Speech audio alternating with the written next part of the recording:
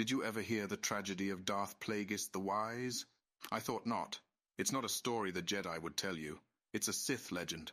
Darth Plagueis was a dark lord of the Sith, so powerful and so wise he could use the Force to influence the midichlorians to create life. He had such a knowledge of the dark side that he could even keep the ones he cared about from dying.